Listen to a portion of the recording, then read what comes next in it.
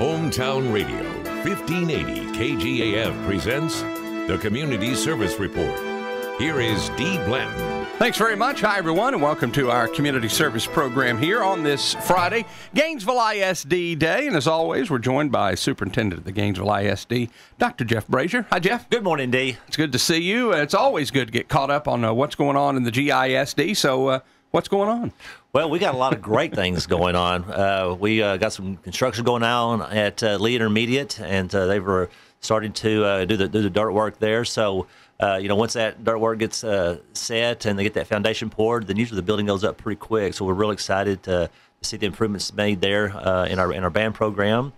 And, of course, our primary focus continues to be just producing great quality instruction in every classroom across the district. And that's where we're placing our focus and our efforts and our resources. And I think we're making some great progress in that area as well. Yeah, and of course, that's what it's all about. You and I talk about that a lot, and we both agree that that's where focus ought to remain, although extracurriculars are important as well, and we're going to get to a little of that coming up in just a second. Also, you tell me, besides the band hall construction, that you're going out for bids, or have gone out for bids now on the new multi-purpose facility at the high school, right? Well, that is correct, and we did have a pre-construction meeting yesterday, and so we had a lot of interest and a lot of different parties show up for that walkthrough. And so that's exciting because I think the more bidders that you have, then once that goes out, then you can get the best price. And so I know that the Board of Trustees will be looking very carefully at the overall cost of that building before they make a final decision. Yeah. All right. Very good. Let's talk about some other things. You brought a couple of very special guests with you today. Tell us who you brought. Well, I did, but I want to talk just for a second about the importance of fine arts. It seems like so many times, our focus is on athletics, and every program that we have is very important. If it wasn't important, if it wasn't good for kids, then we wouldn't be doing it. Mm-hmm. But one area sometimes that kind of gets overlooked is our fine arts, and fine arts is so important. It really is, because it helps the overall development of kids. I recently had read the story in this book called The Originals by Adam Grant, and he talked about, for example, those who actually won the Nobel Prize. And so they did, actually, there's a group from Michigan State University did this study, and they studied every Nobel Prize winner from 1901 to 2005. And what they found out is those who actually won the Nobel Prize, as compared to those who were actually great scientists of the time, the one thing that separated them the most were those that won the Nobel Prize were involved in the fine arts. And the ones that were involved in the performing arts actually had a 22 times greater chance of winning the Nobel Prize than those who did not. But those same studies have been done across different entrepreneurial groups, and they all found the same thing. Those who separated the great people from the greater were those who are involved in fine arts, because it really does help expand the mind and allows people to see things from a different perspective. But the one area that we really had a lot of success in, particularly this year, is in the fine arts. Our choir program recently competed, and I believe we had 12 that participated and tried out for the regional choir, and I think 11 of those advanced, and I think there was 8 of those who actually are and made the area choir.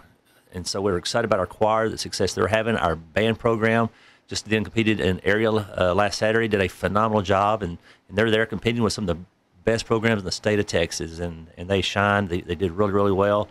And then, of course, too, if you haven't gone and seen the show Dracula, it is amazing, that play, and we have so many kids involved in that production. But not only just the number of lines that the kids, went through over that 2-hour period of time was just, amazing, but it was just the timing, the sound. There's so much that goes into that type of production. It was just very, very impressive. And so I brought 2 young men with me who are actually kind of lead men in their specific roles in their programs, and that's, of course, Jake Rhodes.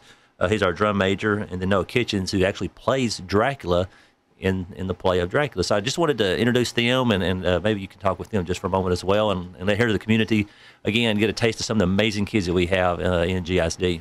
All right, very good. Well, Jake, we'll start with you. What's it like being drum major? I'm an old band guy myself, but I never was drum major. What's it like being the drum major? Well, it is quite an experience because you're part performer with the band, and then you're also the face of the students, and you're a leader. You get to work with the directors and the student, your fellow peers, and it's a very humbling experience. And I personally, I loved it. I mean, it's not over just yet, but it can be very stressful, but it's extremely, extremely rewarding. Yeah, I would imagine that you probably feel a little pressure out there. You're basically the band director on the field, right? Right. Yeah. And sometimes if things start to lose control, I guess you could say, it's up to me to really anchor down and make sure the music is going the way it should, and that's something you have to always be ready for. It doesn't always happen, but just in case. Yeah, and of course, the drum major, at least during marching season, you don't play an instrument, but what instrument do you play outside of that? I play baritone, or you call it euphonium too, and in jazz band I play trombone. Mm-hmm. All right, very good. So I guess then after football season is over, you kind of transition into concert band, and I know that the target has got to be winning that sweepstakes, right? Oh yes, definitely. Yeah. The fact that we were able to get a 1 at region really just kind of opens up your mindset, and hey, we could actually get this award that so many other band programs were getting, that you thought it was impossible, but now it's not. We can really do this. Yeah, and of course, for those that don't know, I think the other 2 areas are concert and sight reading. Is that right? Right. Yeah. So best of luck. My bands all those years years ago weren't able to ever get the sweepstakes, but we got a few ones here and there, but never all of them all in one year. Let's go over to Noah here real quick and talk about Dracula. I don't see your fangs today. Oh yeah, I left them at home. I didn't want to scare you too much.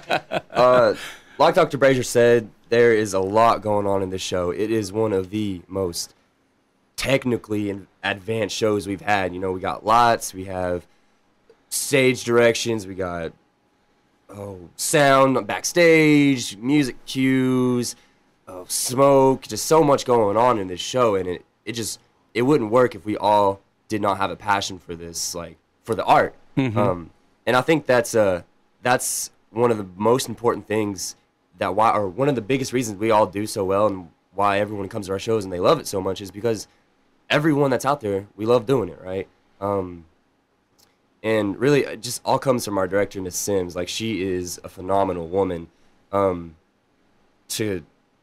be honest, like maybe 2 weeks or a week before we had our first performance, it was scary. Mm-hmm. Because, like you said, we all had a ton of lines, and it's just everyone's important, and we have so much going on that it seemed like, we might not put on the best show the first night.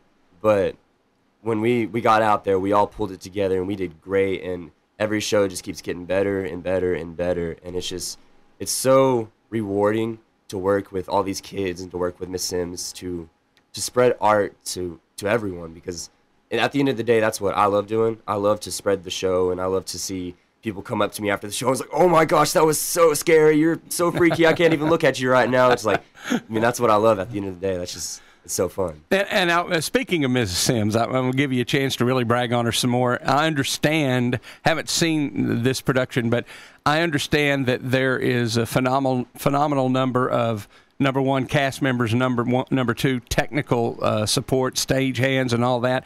And just her having to coordinate and oversee all of that is a great endeavor. Oh, it is crazy. And sometimes I don't know how she's a sane woman, because if you were to put me in charge of all of them, I would go crazy. It's just, I think one of the biggest reasons she does so well at her job is because she loves it. I mean, you can really tell that this is what she loves doing, and she loves spreading that art. Mm-hmm. Like what I talked about is every day she wants to come and she wants to work on that show, and she wants to try new things and see these new actors like flourish and try all this new stuff. Because I know I started my sophomore year, and I had never acted in my life. Like, you would have told me I was going to act, I was like, "You're crazy. I don't want to get on that stage. Too many people looking at me." But she bragged and was like, "Come on, I've seen you. Get on the stage. Let's go." And I ended up getting like a second male lead role my first year, and then I went on to go to competitions and get awards, and it's because of the work that she did for me. Like, she could see my potential, and she brought it out of me. And she doesn't just bring that out of me or my friend Jake here. She brings it out of every single actor, no matter how small or how big your role is. It all is very, very important to the play. And she's she's just a great woman. I mean, I could talk all day on her, really, if you wanted me to. And it's great to feel that way about an instructor. Jeff, wouldn't you say so? When the student thinks so much of and has so much respect for the instructor, it just makes everything better, doesn't it? Well, it really is. And if you look across the district, and it's great teachers that separate good schools from great schools, and so that's what we're striving to get is the best directors, the best coaches, the best teachers in every single classroom, because they are the ones that make the true impact on the lives of students. And so, these are just some different areas that we've been very successful in getting good, highly quality people to lead these programs. And as a result, you take the great kids that we have, and they do amazing, amazing things. Yeah. So this is two great examples. But before you go, I did want to clarify, I don't think I reviewed my notes on the choir. There were actually 12 kids that participated in this pre-state competition, 11 placed in an honor choir, and 8 would advance to pre-area auditions. So anyway, just great job for the choir group as well. And hopefully we'll have some that will make the state choir, and I'd like to bring them back next month. So. Sure, and we'll let them sing for us, maybe. How's that? Absolutely. All right, Jeff, thanks very much. And Jake, Noah, continued success. Keep breaking a leg in what you're doing, okay? Thank you very much. All right, it's great to have you both here. You bet. And that's going to do it for our community service program from the Gainesville ISD today here on Hometown Radio, 1580 KGAF.